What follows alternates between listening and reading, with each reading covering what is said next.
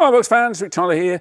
Video I'm going to be doing today, I often get asked, it's the first question people ask when they're buying a box, what drawer configurations are possible? And you try and explain it, but it sort of gets lost a bit when you sort of just explain it over the phone. So I thought what I'd do is just cover it in detail. So there are 3 modules to choose from. You can have, and a box when it's supplied, D36 or D25, will be supplied as standard with a 2 drawer, but you can change that to a single or a double at no extra cost, that sort of thing. And then you can make any combination, so you can add a 2 drawer to a single drawer, or a 3 drawer to a double, and it all comes down to the sort of fishing you're doing, what configuration work for you. Before I go on to the drawers, and we'll go into them detail, I'll even show you how I lay my drawers out, just want to go into a bit of the construction. One of the questions that people often ask me is, can I fit anything under the seat? And I'll go, well, you can put a bit of things, but the reason why there's no depth here, as you are probably accustomed to on other systems, is because on other systems, there's normally a bar here, a support bar, that basically is the part of the construction of the module itself, and then underneath there's a bar. Whereas here, as you can see, the top of the drawer, it's literally just millimetres. This is very soft, pliable aluminium, and the reason why we can do that is because the seats and things that are fitting on top, you can see all of the weight is transferred to the corners.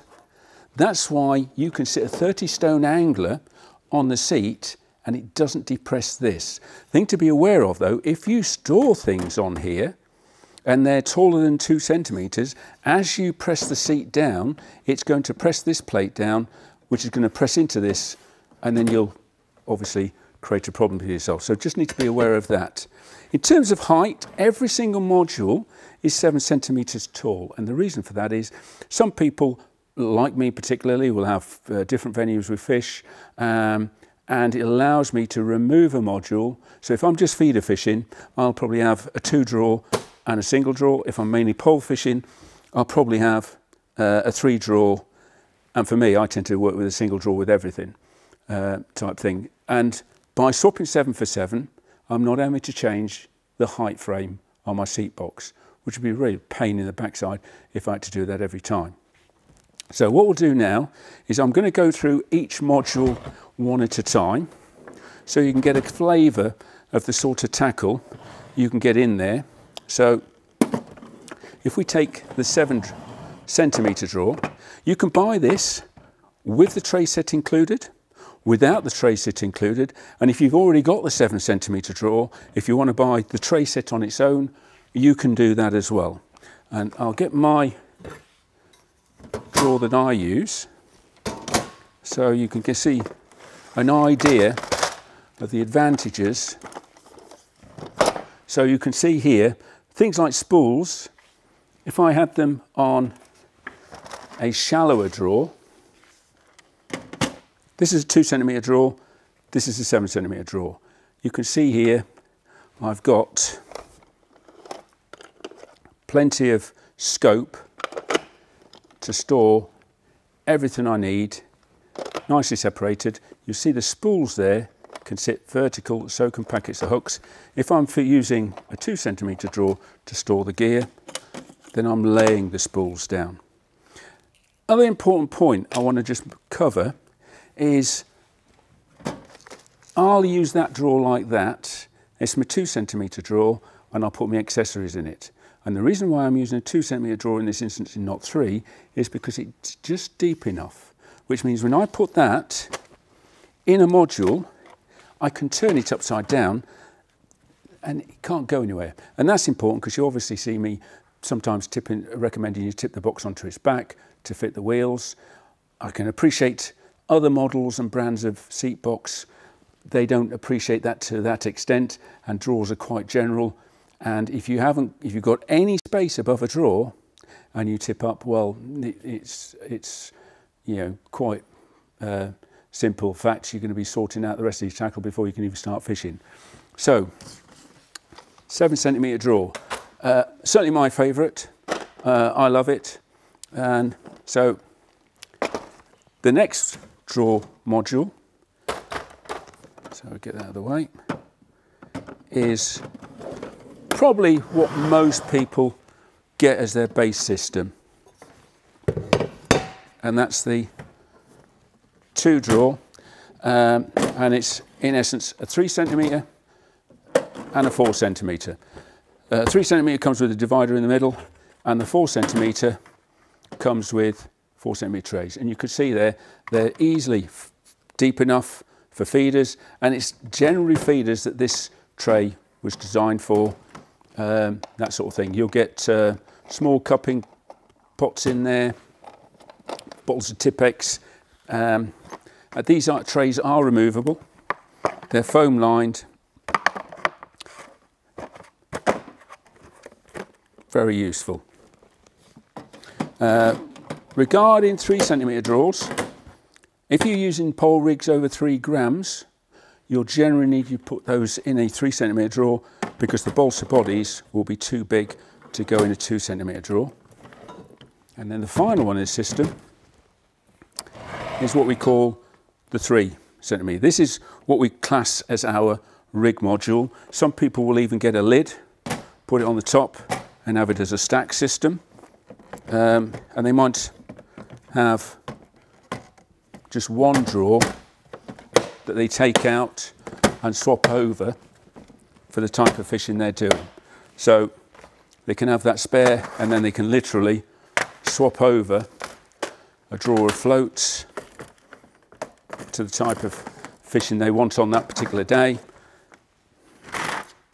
and it keeps it all tidy, which means when you go, because if this is pay floats, these are roach floats, you know, this is more river fishing, so you're not having to take all of the rigs or have them on the seat box the day you're fishing. But if you were fishing a festival and one day you're on a canal, the next day you're on a commercial, I've fished some sort of festivals like that, you know, that gives you options. So I'll take my drawer out again.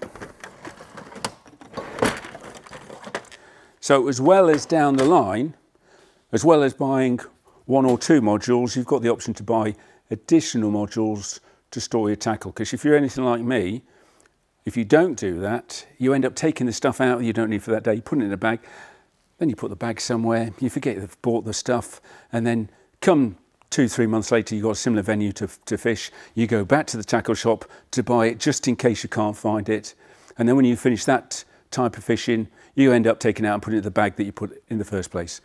Right, so what I'll do now is I'll get that out of the way, and I'll get the drawers that I use 90% of the time. I'm a great lover of the 7cm drawer, mainly because obviously as a feeder angler you can see I can have my spool set stood up, my packets of hooks that I haven't got in my, where I've not got lines tied in my hook boxes, me baiting needles, my hook tire, dropping, you know, the bigger stuff, butt rest, and that, more tinier smaller feeders underneath that, and then on top of that I will generally have a rig drawer with 3 drawers, and I'm going to have in the 3cm one, I'm going to have me bigger pole rigs. I've got to do some more because I trashed a few.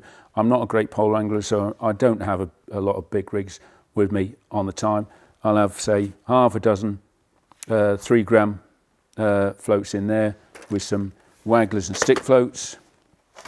And then in my other drawer, I'm going to have me lighter rigs up to, say, 2 gram.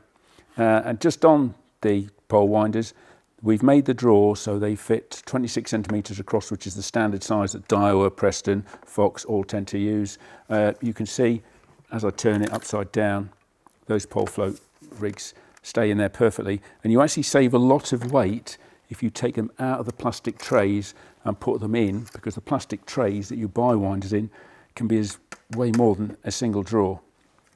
And then finally, I'll have the rig accessories I want absolutely to hand, to be like my swivels, disgorgers, scissors, that sort of thing. I'm going to have this in my top drawer. The reason why I'm only using 2 centimetres is I want to make sure that everything is only just covered. That way, when I turn the module upside down, there's no room for anything to go anywhere. So hopefully you found that useful. Look forward to your feedback. Till the next video, tight lines.